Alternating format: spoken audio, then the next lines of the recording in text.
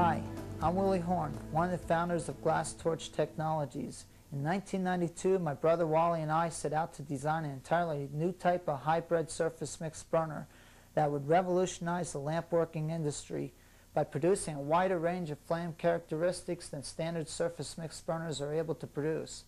Here's what we came up with. The Lynx. It's the first of our triple mix burner designs. Our unique triple mix patented design has one gas control valve and two separate oxygen control valves instead of the usual single oxygen control valve found on standard surface mix burners. The addition of the second oxygen control valve to our triple mix torches allows for flame characteristics ranging from microneedle sharp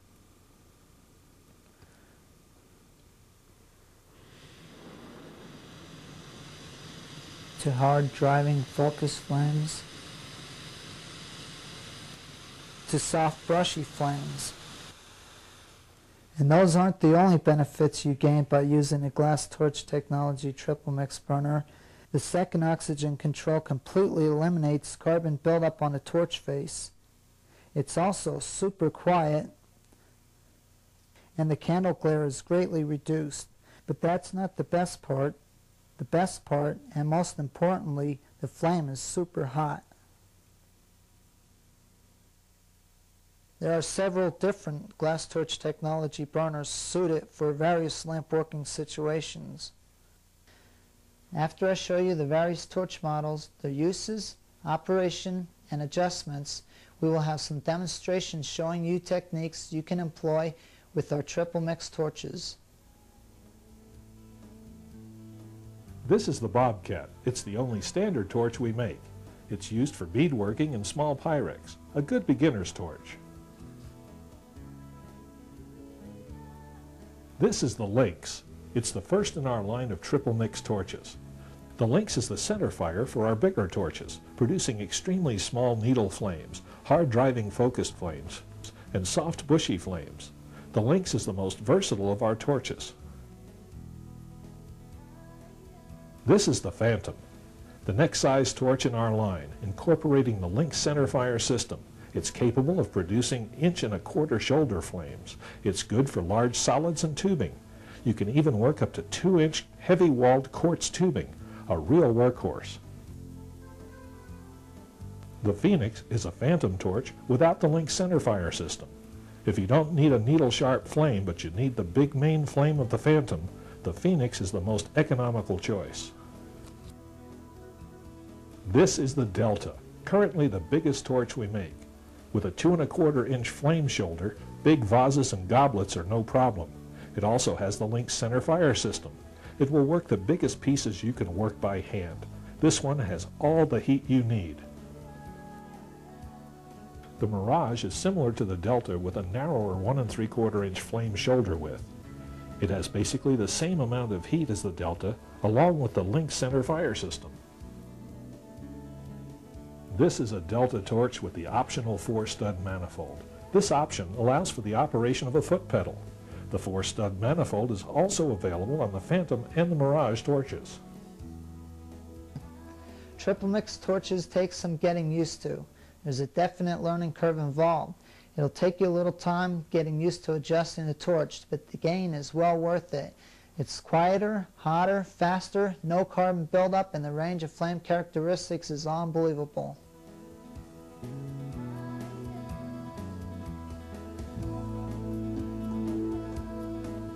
Now I'm going to show you how to light and adjust the Delta torch. The Phantom, Mirage, and Delta all have 6-valve control configuration. The 3 valves in the front control the center fire. The 3 back valves control the outer fire. The red valve in the front here on the center fire is the main gas. The green valve is the main oxygen for the center fire, and the blue valve is for the little injectors in the center fire. On the back valves, the red valve is your main gas for your outer fire, the green valve is your main oxygen for the outer fire, and the blue valve is your main inner injectors for the outer fire. Now we're going to light the torch.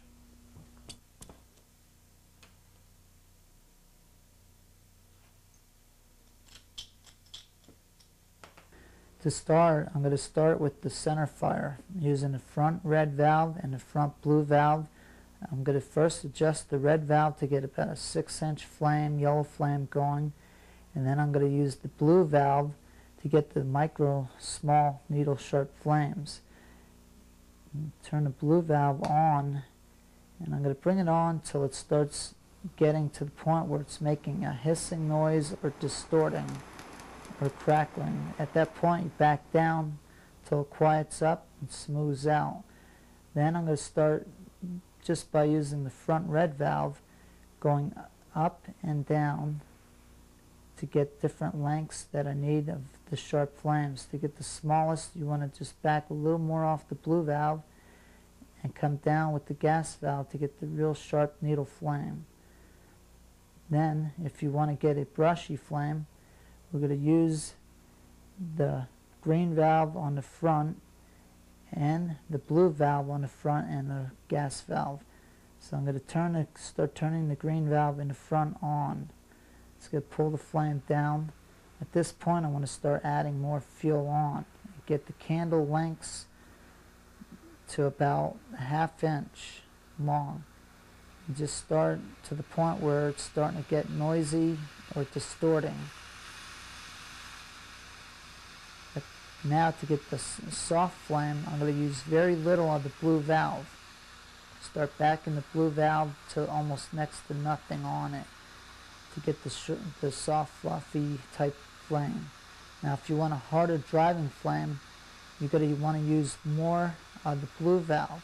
So I'm going to be starting to bring more blue valve on. It's going to start sharpening the flame. At this point, I can start adding more fuel on. Get longer candle lengths in there, about 1 inch long. And that's to get the sharp center flame focused. Now, to start your outer fire, we're going to use the outer fire. First, keep the center fire on. Then, we're going to move back to the back valves. First, we're going to start with the red valve on the back and turn it on till we get about a foot long flame. 6 to 1 foot long. Okay.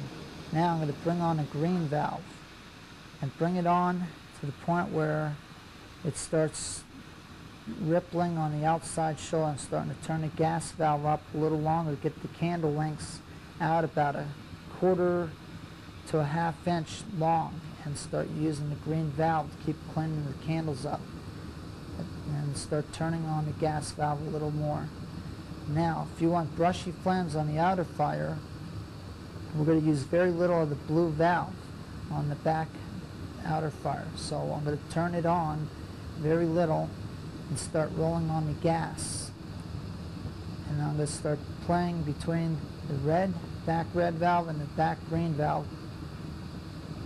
At some point it will be to the point where it's maxed out on the flame setting and you can't get no more the yellow candle out of it, and that's pretty much the maximum you're getting out of it. Now to get a harder focus flame, I'm going to back down on the red valve and start turning on the blue valve. Now this is going to tighten up the flame, get it more focused, more sharper shoulder on the outer fire. At this point you can start adding more fuel on. And you can get candle lengths to about 1 inch long, 1.5 inches. That's good flames. And that's pretty much how you get the main thrusted outer flame. Now to turn back off the torch, I'm going to start backing the gas down until we get about 1/2 inch candle lengths. Start turning off the blue valve until it's off. Now turn off your green valve. And start turning down as you're turning the green valve to start turning down your gas valve until it's off. Now on your center fire, I'm going to use the 3 front valves to shut that off. We're going to turn off the blue valve first on the center, and then we're going to turn the front green valve down and then start turning the gas down until it's off. Okay, now I'm going to show you one flame you should never run on our torches. It's a short, soft, fluffy flame that's real close to the face of the burner. If you ever get down too low, it'll look real short and soft with some candle in it, and the jets are real short. It'll start to get like an orange outer shroud around the flame, and sometimes you got to look at an angle. If you see the orange orifices glowing a little orange on the tips, that means you have to add more oxygen, and you should never run a short soft flame like that. If you need a brushy flame, run it out a little further and very little blue valve. Don't never run it down close to the face of the burner.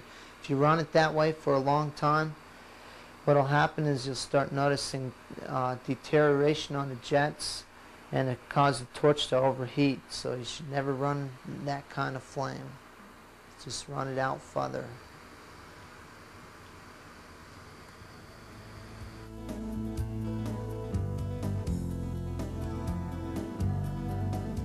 If you're running the torch with too little of oxygen to the outer fire, you may notice when the torch is off, these individual jets will start looking like they're eroding.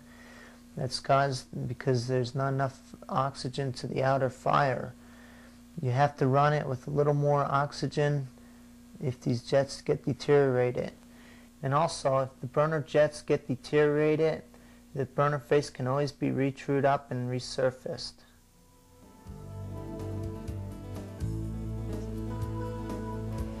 You may notice uneven candle lengths in the flame.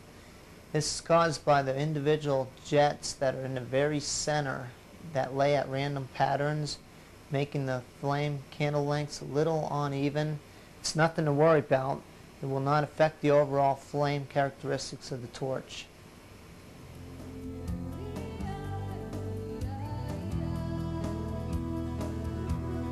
One last thing. Sometimes you will notice when the torch is new, the flame may seem to back down. This is caused by the valve seats springing up a little after the valve is first opened. This will happen temporarily till the valve seats wear in.